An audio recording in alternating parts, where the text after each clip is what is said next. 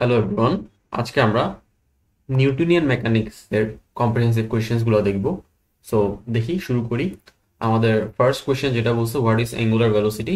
আচ্ছা, এটা এ নাম্বারও আসতে পারে, but A number B number দুইটা মিলাই আসে আসলে। তো এটা কিছুই না, রেট অফ চেঞ্জ অফ, আচ্ছা অ্যাঙ্গুলার ভেলোসিটি হচ্ছে আমাদের ওমেগা, রাইট? তো আমরা ভি ইজ ইকুয়াল টু কি জানি? ভি ইজ ইকুয়াল টু হচ্ছে আমার এস বাই টি। তাহলে omega is equal to theta by T, মানে আমি লিনিয়ারের সাথে অ্যাঙ্গুলারটা একটু মিলাইলাম আর কি। আর থিটা বাই টি হলে থিটা যায় আমি কি লিখতে পারি, 2 পাই এন বাই টি। তো এই ফর্মুলাটা লিখবো আর এখানে ছোট করে এক্সপ্লেন করে দিব যে rate of change of angular displacement with respect to time. ঠিক আছে, এটা আমার তেমন কিছু বোঝানোর নাই, আর জাস্ট ফর্মুলাটা লিখবো আর ছোট করে এক্সপ্লেন করে দিব। ঠিক আছে। আচ্ছা, এখন দেখো what is torque or moment of force. এগুলোও এই নাম্বারে আসার মতো কোয়েশ্চেন, বাট বি নাম্বারে দিয়ে রাখছে। যাই হোক, টর্ক হচ্ছে টর্ক হচ্ছে একটা ভেক্টর, যেটাকে লেখা যায় আর ক্রস এফ দিয়ে বা এফ আর সাইন থিটা দিয়ে। তো এই জিনিসটা হচ্ছে মানে অ্যাঙ্গুলার ফোর্স আর কি বলা যায়, অ্যাঙ্গুলার ফোর্স। আর এই যে এখানে ডেফিনেশনটা আছে সুন্দর করে, আর এই ফর্মুলাটা লিখে দিলেই মার্কস পাওয়া যাবে আশা করি। আর এখানে এই জিনিসটা ইম্পর্টেন্ট যে এটা আর ক্রস এফ ই লিখতে হবে। তুমি যদি এফ ক্রস আর লেখো তাহলে এটা ভুল হবে। এফ ক্রস আর হলে আর ডিরেকশন চেঞ্জ হয়ে যায়, কারণ এটা ভেক্টর। তো এটা ডিরেকশন নিয়ে মানে কেয়ারফুল থাকতে হবে আর কি। এটা আর ক্রস এপি হবে। ওকে, তো আমরা নেক্সটে যাই। আচ্ছা, বলতে what is radius of gyration. Radius of gyration হচ্ছে বেসিক্যালি আমরা যদি একটা অবজেক্টের মোমেন্ট অফ ইনার্শিয়া বের করতে চাই। ধরো এটা একটা অবজেক্ট, এখানে মাস ছড়ায় ছিটায় আছে, এটা M1, এটা M2, এটা M3, এখানে মাসগুলো ছড়ায় ছিটায় আছে। আমি সবগুলো মাসকে কম্প্রেস করে এক জায়গায় নিয়ে আসলাম, কম্প্রেস করে এক জায়গায় নিয়ে আসলাম। ধরো এখানে আমি নিয়ে আসলাম, এটাকে এম নিয়ে আসলাম। তো এই অ্যাক্সিস থেকে এটার যে ডিস্টেন্সটা, এই যে কম্প্যাক্ট করা মাসের যে ডিস্টেন্সটা, ওটাকেই বলা হচ্ছে আমার কে আর কি। তো এটাও এই নাম্বারেরই কোয়েশ্চেন, বাট কিছু করার নেই, এগুলো বি নাম্বারে দিয়ে রাখছে। তো ওটাই হচ্ছে আমার কে। আর আমরা জানি I is equal to M R square হয়, বাট যখন রেডিয়াস অফ জাইরেশন চলে আসে তখন আমরা এখানে লিখতে পারি এম কে স্কোয়ার। এখানে এমটা হচ্ছে আমার ওই যে কম্প্রেসড করা মাসটা, কম্প্রেসড মাস। তো যাই হোক, এটা এখানে এক্সপ্লেন করা আছে, আহ, তো এখান থেকে লেখা যাবে। তো এরপর দেখো বলছে moment of inertia of an object is 50 KG metre square. Moment of inertia 50 KG metre square, এটা আমরা এইভাবে লিখতে পারি যে আমরা জানি I is equal to M R square, I is equal to M R square. তো আমরা লিখতে পারি মাস অফ দ্যাট অবজেক্ট ইজ 50, আর লিখতে পারি যে distance distance of that object from the rotation axis, distance of that object from the rotation axis is 1, আর মাস ধরো 50, মাস ধরো 50, distance 1। তাহলে আই কত আসে? আই আসে আমার 50 into 1 square is equal to 50। এভাবে আমরা এক্সপ্লেন করতে পারি।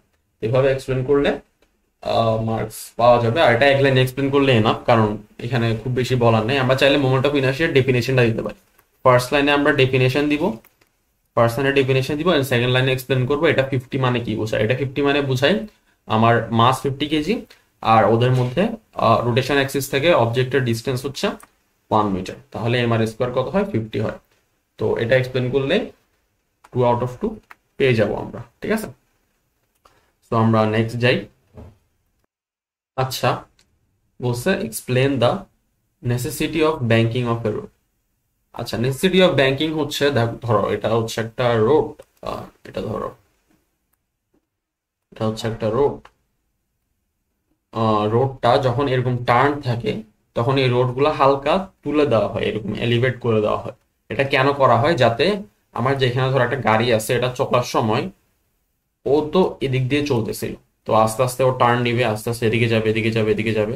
তো টার্ন নেওয়ার আগে যখন এদিকে চলতে থাকে, ইনার্শিয়া অফ মোশনের কারণে ওর চান্সেস আছে ও রাস্তা থেকে এইভাবে করে স্কিড করে বের হয়ে যাবে, তখন একটা অ্যাক্সিডেন্টের সম্ভাবনা আছে।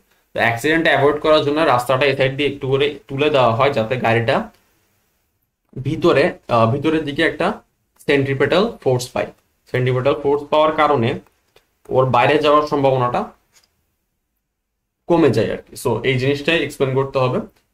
টু দেখো এখানে বলছে ইনার্শিয়া, মানে এখানেই হচ্ছে ইনার্শিয়া অফ মোশন আর কি। ইনার্শিয়া অফ মোশন, যে বাইরের দিকে চলে যেতে যাচ্ছিল, ওই জিনিসটা আটকানোর জন্যই আমার রাস্তাটা এভাবে তুলে দেওয়া হয়, আর এটাকে বলা হচ্ছে ব্যাংকিং। তো এই জিনিসটাই এক্সপ্লেন করতে পারলেই আমরা 2/2 পেয়ে যাব। আচ্ছা, এখন দেখো এটা কি বলছে, what is elastic and non elastic collision.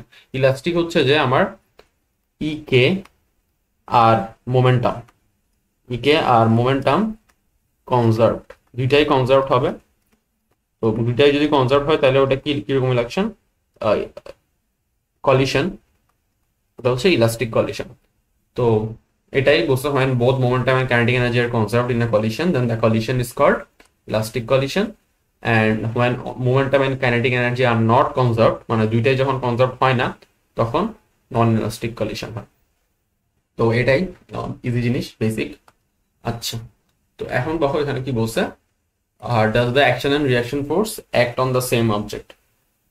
দেখো দুইটা অপোজিট ফোর্স যখন কাজ করে তাহলে ওরা কি করে, একটা আরেকটাকে নালিফাই করে দেয়, নালিফাই করে দেয়। বাট দেখো এটা একটা ধরো প্লেনের মধ্যে একটা বক্স আছে, বক্সটা কি দিচ্ছে, নিচে একটা ওয়েট দিচ্ছে, আর এই প্লেনটা বক্সটাকে একটা রিয়াকশন ফোর্স দিচ্ছে। বাট দেখো বক্সটা ফোর্স দিচ্ছে কিসের উপর, বক্সটা ফোর্স দিচ্ছে প্লেনের উপর, আর এই প্লেনটা ফোর্স দিচ্ছে বক্সের উপর। তাহলে ওরা কি একজন আরেকজনকে নালিফাই করবে?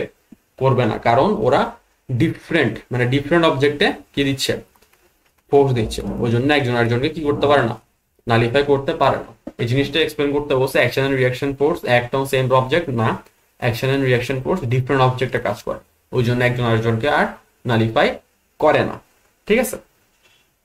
আচ্ছা, তো এই জিনিসটাও দেখো এটাও same, are not to neutralise each other, কেন, কারণ ওরা ডিফারেন্ট অবজেক্টের জন্য কাজ করে। সেম এক্সপ্লেনেশন, দুইটাই সেম। আচ্ছা, তো নেক্সট দেখি কি বলছে, why does the boat slide back when passenger jump off. আচ্ছা, ইন্টারেস্টিং কোয়েশ্চেন। ধর এটা হচ্ছে একটা বোট, এটা একটা বোট, ধরো পানি, প্যাসেঞ্জার আছে, প্যাসেঞ্জার আছে এদিকে। তো আমি প্যাসেঞ্জারের মাস ধরলাম এম, আর এটার মাস ধরলাম ভি। ঠিক আছে, এটা মাস ধরলাম, সরি ভেলোসিটি ধরলাম ভি, আর প্যাসেঞ্জারের মাস ধরলাম এম, আর এটার মাস ধরলাম, মানে বোটের মাস ধরলাম এম, আর এটার মাস ভেলোসিটি ধরলাম মাইনাস বি। মাইনাস বি কারণ আমার এই মানুষটা জাম্প করবে এদিকে, তাহলে ভেলোসিটি কোন দিকে, এইদিকে। আর এই ভেলোসিটি যদি মানুষটা এদিকে জাম্প করে, বোটটা কোন দিকে যায়, বোটটা কিন্তু পিছনের দিকে যায়। এখন এটা কেন যায়, এটা যায় হচ্ছে কনজারভেশন অফ মোমেন্টামের কারণে। ঠিক আছে, তো এই জিনিসটা এক্সপ্লেন করতে হবে। কনজারভেশন অফ মোমেন্টামের কারণে একটা মানুষ যখন এদিকে জাম্প করবে, ওর এই মোমেন্টামটা এখানে শিফট হয়ে যাবে, আর তার ফলে এই বোটটা কি পাবে, বোটটা একটা ভেলোসিটি পাবে। এই ভেলোসিটিটার কারণেই বোটটা হচ্ছে একটু পিছনের দিকে সরে যাবে, হালকা হালকা একটু পিছনের দিকে যাবে, স্লাইড ব্যাক করবে। তো এটাই বেসিক্যালি কনজারভেশন অফ মোমেন্টাম। অথবা এখানে যেটা এক্সপ্লেন করছে যে Newton third law of motion, এটাও ঠিক আছে, যে আমি যদি এটা একটা ফোর্স দেই, এটা যদি একটা ফোর্স দিই, এটাও একটা রিঅ্যাকশন ফোর্স দিবে। তো কনজারভেশন অফ মোমেন্টাম দিয়ে এক্সপ্লেন করা যায়, রিঅ্যাকশন ফোর্স দিয়ে এক্সপ্লেন করা যায়, সেম জিনিস। ফোর্সের সাথে মানে এটা মোমেন্টামের জিনিসটাও নিউটনের ল থেকে আসছে। তো এটাই, তোমার যেটা ভালো লাগে তুমি ওটা দিয়ে এক্সপ্লেন করিও, দুভাবেই আনসার ঠিক হবে, অ্যান্ড 2/2 আমরা পেয়ে যাব। ওকে, তো নেক্সট দেখি কি বলছে, হোয়াট ইজ সেন্ট্রিপেটাল ফোর্স। আচ্ছা, এটা বেসিক্যালি হচ্ছে ডেফিনেশনটাই, আমরা জাস্ট ডেফিনেশনটাই দিব এখানে। তো একটা সেন্ট্রিপেটাল ফোর্স কি জিনিস, একটা অবজেক্ট যখন সার্কুলার পাথে ঘুরতে থাকে তখন অবজেক্টটা সেন্টারের দিকে একটা ফোর্স ফিল করে, ওটাই হচ্ছে বেসিক্যালি সেন্ট্রিপেটাল ফোর্স। তো এর জিনিসটা এক্সপ্লেন করতে হবে, আমি যেটা বলছি মুখে যেটা বলছি ওটাই এখানে এক্সপ্লেন করতে হবে, আর ফর্মুলাটা লিখে দিতে হবে আর কি। ফর্মুলা হচ্ছে, আচ্ছা এখানেই তো আছে যে M B square by R V is equals to omega আর বসাইছি এখানে, আবার এই যে এই জায়গায় দেখো V is equals to omega আর বসাইছে, তারপর ওখান থেকে এম ওমেগা স্কোয়ার আর আসছে। তো এই দুটো ফর্মুলা লিখে দিতে হবে, আর এই যে এই কথাটা এক্সপ্লেন করতে হবে। সেন্ট্রিফিউগাল ফোর্স সেম, যে আউটসাইডে যে ফোর্সটা থাকে ওটাই হচ্ছে আমার সেন্ট্রিফিউগাল, আমি সিএফ লিখি। তো ওটাই সেন্ট্রিফিউগাল ফোর্স, যেটা আউটওয়ার্ড ডিরেকশনে কাজ করে। আর এটার ভ্যালু সেম, এটাও কিন্তু mv²/r m⍵²r। তো এটা নিয়ে এত কথাবার্তা নাই বইয়ে, কারণ এটা হচ্ছে একটা সিউডো ফোর্স। তো এটা লিখতে হবে না, আমি জাস্ট বললাম যে তুমি জাস্ট এটার আগেরটার মতোই ডেফিনেশনটা দিবা অ্যান্ড ফর্মুলাটা লিখে দিবা, ঠিক আছে? ওকে, তো সামনে দেখি, বলছে হচ্ছে explain R relation between linear acceleration and angular acceleration. আচ্ছা, তো লিনিয়ার অ্যাক্সেলারেশন আর অ্যাঙ্গুলার অ্যাক্সেলারেশন, ওকে। আমরা একটা জিনিস ক্লিয়ার হয়নি যে অ্যাক্সেলারেশনকে আমরা লিখতে পারি ডিভি ডিটি, মানে rate of change of velocity, ঠিক আছে? তাহলে অ্যাঙ্গুলার অ্যাক্সেলারেশন আলফাকেও আমরা লিখতে পারবো অ্যাঙ্গুলার ভেলোসিটির মানে ডিফারেন্সিয়েশন। তো rate of change of angular velocity হচ্ছে angular acceleration, rate of change of linear velocity হচ্ছে আমার লিনিয়ার অ্যাক্সেলারেশন। আচ্ছা, এখানে দেখো কি করছে, আমি জিনিসটা আবার করে দেখাই। v is equals to omega r, তাহলে আমি লিখতে পারি ddt of v, মানে বোথ সাইডে আমি ডিফারেন্সিয়েশন করে দিচ্ছি, d ওমেগা dt, আর rটা থেকে যাবে এখানে, ঠিক আছে? rটা কনস্ট্যান্ট। আচ্ছা, তো rটাকে আমি এখানে লিখে দিই, ওকে। তো দেখো dv dt is equal to what, a, আর rটা থাকলো, আর d ওমেগা dt কত, d ওমেগা বাই dt হচ্ছে আমার আলফা। তাহলে রিলেশন কি আসলো, a is equals to alpha আর, ঠিক আছে? এটা আমরা কি কোনখান থেকে মানে ডিরাইভ করলাম, v is equals to omega r থেকে a is equals to alpha আর, এভাবে আমরা ইজিলি ডিরাইভ করতে পারবো আর কি। তো পারলাম যে a হচ্ছে আমার লিনিয়ার আর আলফা হচ্ছে আমার কি, অ্যাঙ্গুলার। আচ্ছা, এখানে দেখো কি বলছে, why work done by centripetal force is 0।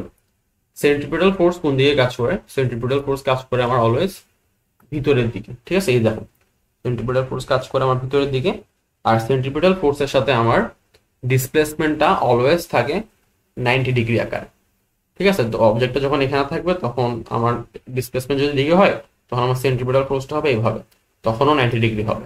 তো প্রত্যেকটা পয়েন্টেই যেহেতু 90 ডিগ্রি হচ্ছে, তাহলে আমার ওয়ার্ক ডান কি আসে, fs cos 90 আসে।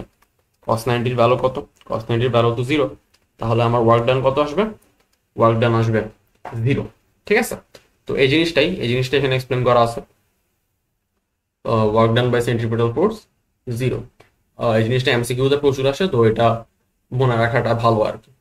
আর সার্কুলার মোশনের ক্ষেত্রে সবসময় কি হয়, ওয়ার্ক ডান 0 হয়। ওকে, তো এটুকুই ছিল নিউটনের মেকানিক্স, আর তেমন নাই। নিউটনের মেকানিক্সে বেশিরভাগই আসে হচ্ছে এই ইয়াটাই, ডেফিনেশনটাই। তো আমরা মোটামুটি সব কভার করছি, দু একটা যদি মিস চলে যায় তোমরা কমেন্টে জানাতে পারো, আমি অ্যাড করে দিব পরে। তো এইটুকুই, পরের ভিডিও দেখার অনুরোধ রইল। আল্লাহ হাফেজ।